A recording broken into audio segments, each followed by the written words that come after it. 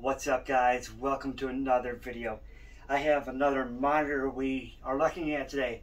This is the Asus Rog Swift PG279QM, a 27-inch WQHD monitor, 2560 by 1440, 240 Hz, fast IPS, 1 millisecond response time, and a built-in G-Sync processor.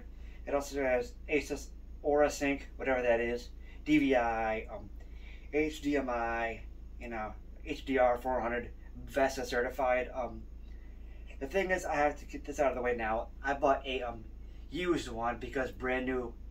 These monitors, brand new, are over $1,000 right now, and I paid like I think $650 for this. Used. So, and it's like these used products from B&H. They're pretty good about checking them over and making sure you're gonna get a good product. So I have 14% battery left, so let's go ahead and open this up. Be careful with knives, children.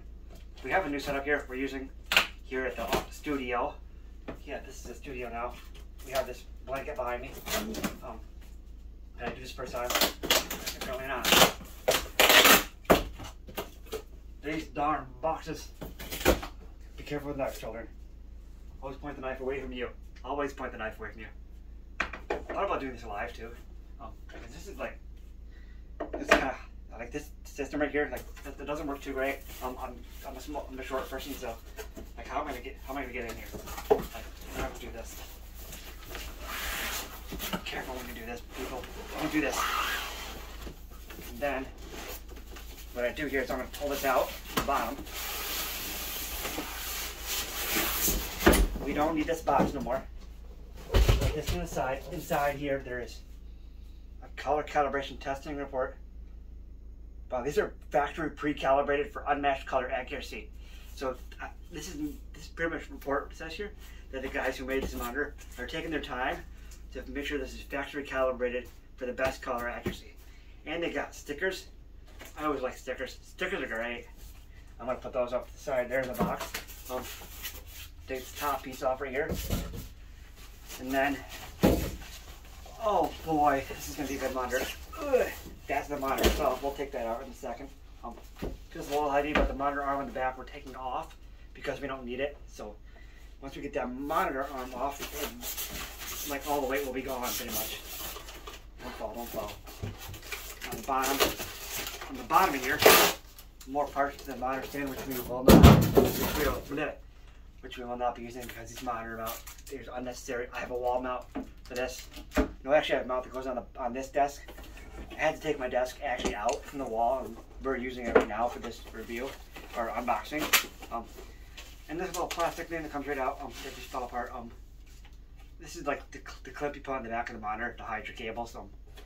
I lost my last one, so we'll keep that. What else do they have in here for cables? You get all the basics. You get the power cable. We're not really interested in what's in this box. You get your power brick. Wow, that's a weird looking power brick. Manuals. They send you a DVI and a where's that kind of? Nope, DVI and HDMI cables here. So yeah, and then they give you one more or something. I think this is, what is this? Yep, this is because there's on the back of the monitor there's USB ports you can use.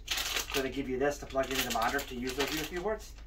So let's go ahead. Take this thing out of this thing. Oh, static. Oh, that's not good. Make sure you use static cling. No, don't do that, guys. That's a bad idea. That just felt static cling in there. That's not good. So here's this. This monitor arm is going to be coming off because I don't need it. It's just going to add. It adds more weight that I don't need. Let's take this off. Should be a beautiful display. One of the best ones they make. This is like something everyone uses. I couldn't buy a new one because they were out of stock. So we got this. All the weight seems to be in the monitor arm, which is coming off. So this should mount pretty easily. So yeah, this is going to be a decent gaming setup. We're going to hook this up and check it out. I'll let you guys know how it goes out. This should be a good monitor. And yeah, so yeah, don't forget to like, comment, subscribe, do all that kind of cool stuff. And make sure you got your notifications turned on because YouTube doesn't send them out all the time, whatever. YouTube's weird, but yeah. Thanks for watching. I'll see you guys in the next one. Peace.